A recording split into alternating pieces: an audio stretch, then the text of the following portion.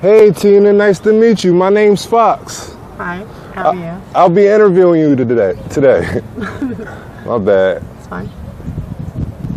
So how old are you? I'm 59. 59, okay. You look young out here. Well, it didn't do me well. Where you from, Tina? I'm from Willow Grove. Where, I'm sorry? Willow Grove. Willow Grove, okay. Now what brings you out here to Kensington, PA though? I use drugs. You use drugs? I do. And what's your drug of choice? Crack cocaine and heroin. Okay. How long you been on this substance? 25 years off and on. Off and on? Yeah. I relapsed after my son died. Oh, sorry to hear that. I'm sorry. So how many years did you have clean then? 7. You had 7 years clean? Let's keep it all up. And was it like a tragic accident? Killed herself. Killed herself? Was he using? No, it was just a baby.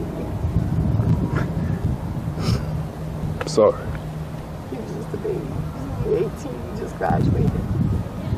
So, schizophrenic. Mm-hmm. Did you ever deal with any mental illnesses also? I deal with him as well, but I didn't see his coming at all. It just came out of nowhere. Were you a big factor in his life? Did you play a big part in his life? And you had got clean for him, right? I did. I went up in the house. I got everything just for him. So, I'm broken. Right. You got to stay strong though, okay? I'm pretty sure he wants you in a better place than Kensington, PA. I know. Yes, he does. And how long have you been on these streets? Probably like 20 years. 20 years? 20 years? Long time. Do you work these streets at all? I do. How long have you been working? 20 years. 20 years? It's a long time. Well, I have a job. I have a real job as well. Like I said, I have a house. I got myself together. I'm starting to like go down because of picking up. But I'm gonna try to get back on. Right. Clean. You have any family out here? Anybody? I have nobody. Nobody you can turn to? Have you burnt bridges in your family at all? No, not at all. They just turn their backs on you? I don't have any family. They're all dead. So you don't have nobody in your corners to battle this recovery? I don't. God, I got a God. I do got a God. Who did you have in your corners 7 years ago? Was it 7 years ago? I had my sponsor, but my sponsor wound up using. Your sponsor wound up using? After 26 years. After 26 years. It's a little deep. It's a real uphill and downhill battle, folks. It is. It's crazy dealing with drug addiction. You have to prepare for the unexpected. I wasn't told that. Prepare for the unexpected, folks. Expect the unexpected. Don't take anything for granted. So how was your childhood growing up? I had a bad childhood. I was molested as a child. I ran away. I became a product of the streets because of that. And I didn't start using it until late in my years.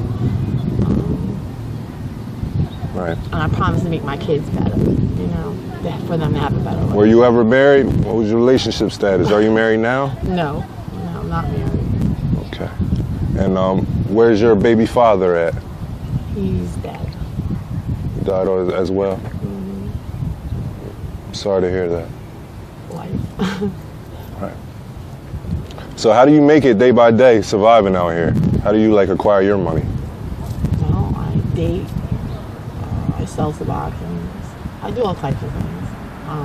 Jack of all trades, I guess you could say. Just to make it through. It's getting old and tiring. It's tiring. It's old. It's really bad out here. It's the worst I've ever seen in 20 years that I've been out here. This is the worst. It's the worst. The worst. The worst cut of people out here. The worst of everything. How much do you make dating? Anywhere from 3 to 8. 3 to 8? 100. 3 to 800 a day? Yeah. How do your tricks treat you? They treat me great.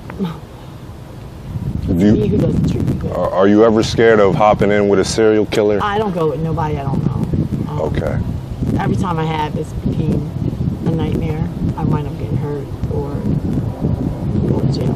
Right. So if I don't know them, I just don't go with them. So I understand you don't have no family to call on. I don't. Is there anybody out here you trust? No, absolutely not. Nobody out here that has your back. And you're out here, a 59-year-old woman, on these dangerous streets alone. Yeah, pretty much. I got God though. You got God. You're spiritual? Right. That's good. That's good. So I know I'm gonna beat it. You ever sit down and pray and just, try to get out of this situation? Yeah, I have. You gotta change everything. You gotta be willing to change everything. You can't stop doing drugs if you're still tripping. This is just for me. It doesn't work. Tricking goes along with drugs. You can't be clean and still trip. Right. You just can't. It doesn't work that way. Do you enjoy selling your body? No. Means make money. Would you say you miss making an honest living? Absolutely. Absolutely. I miss life. I miss having a life. Now, when's the last time you attempted to get clean? A year ago. A year ago? And I failed miserably. People you hang with. Like I said, there's no friends out here. Mm-hmm. There's nobody out here on the team. They want you to be just down with them. You're out here alone. Now's the best time to make that attempt. Say you make 300 to 800 a day. Put some of that up to get clean. I stack my money. I got a stack your money. Okay. You have shelter. You're not homeless out here. I'm not homeless. Oh, I shower every day. My choice. So you only come out here to Kensington just to work? Yes. And get high. And get high, yeah. How much money do you spend on your addiction a day then? At least 200 to 300. 200 to 300? Yeah. Okay, and you just others profit. Right. The rest goes to my bills. For now. Yeah. At any time it can go downhill, but I don't pay my rent or whatever. I'm back on the street. Why work the streets when you can get a legitimate job and make the same amount of money? Well, no, not a day. You make that much money a day? Yeah, I do. $1,000. And that's what keeps me. That's what keeps me in my life. That's what keeps you stuck here. The money. Right. But with that comes drugs. Is anybody out here in this world that loves you?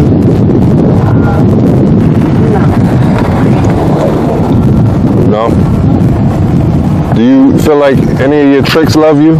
No. I hope they don't because I don't love them. You just fulfill their fantasies, huh? Exactly. I'm just a means to their fantasy. That's all. Right. I'm emotionally attached.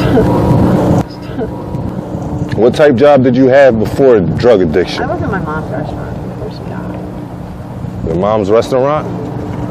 What happened to the restaurant? Well, she passed away. Your mother's husband was having sexual relations with you? Yes.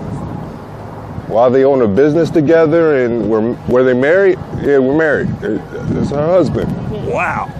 This is crazy. White people. I'm just saying. Sick, but that's what made me come out. Now, how old were you? Why were you? I was 13. Oh God, was he was molesting? Yes, he was. And my mom knew about it. I put him in jail. She got him out, and I really bad. I'm glad that man went to jail. He doesn't deserve to be out. She got him out. She chose him over me. So it's like that's what happens. Right. Better place, I hope. I'm sorry to hear that. Do you still miss her? No, not at all. Were you able to seek counseling after that traumatic experience? I did, but I kind of left it alone because it's over. It's been done. Do I forgive him? No, and I never will. All right, you were able to put that behind you. Yeah, I think so. And I promised and vowed that my kids will never go through that. Tina. Yes. Where do you see yourself in 6 months? Well, I'm getting ready to go to I'm getting ready to call a recovery house. I'm gonna do outpatient. You gonna do outpatient? That's a great plan, Tina. That's a great plan. I'm ready to change. I really am. Selfish. Tina, you know your son's looking down from heaven right now? I know. And that's who's keeping me safe, believe it or not. And he wants to see you in a better place. He don't want to see you here. Amen. You know, you're going to do it for him. So, for me. This time I have to do it for me. 6 months? Every time I did it for someone else, I wind up coming back. Right. So this time I got to do it for me. Do it for you. Exactly. 6 months now. I plan on seeing you again. Definitely won't be here. Definitely won't be here. No. But we're going to get that update. Amen. We're going to track you down. We're going to get that update. I'll give you my number. You know, okay. All right. Everybody got a plan. Everybody go through stuff to grow through it. Mm-hmm. And I've been in recovery. I love recovery. I love being clean. I love everything about it. And I miss it. But some of you, I'm just like stuck. And I don't even have to be. Don't worry, Tina. This story right here, it's going to change someone's life. You know, just know you're doing a good thing right now. I believe that. And all the time media be praying for you. Thank you.